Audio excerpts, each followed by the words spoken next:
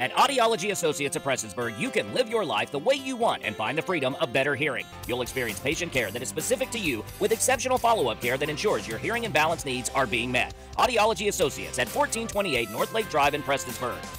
First Frontier Appalachian Trails had its first private landowner lease signing at the Johnson County Fiscal Court on Thursday, September 15th. This is the first big step in creating a trail system that will span 18 counties.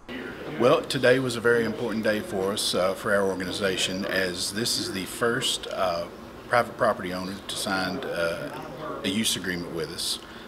We've worked with several counties so far in securing use of county roads, no county roads, but this is the first private property owner for us, and it's a very important day. We've worked long and hard to get to this point, and we just feel like this is really going to open the door, and we're going to see a lot more people coming on board now. Rice's motivation for signing the agreement was the hope of attracting more tourism to Johnson County. It just makes me think, I just wish everybody could see this, because there's so many beautiful places out there that people don't have a clue.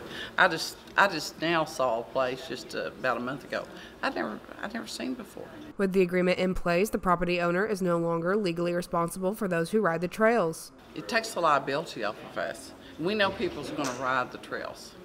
I mean, our property is a very isolated property, and you know, in the future, I can see that might be able to. We've got a barn on it. And, there's some oil wells, so you know, I can see that there's some things that we might do out there to develop it. But I think other people should do it. If we don't step up and help these organizations bring in tourism, and that's what it's about.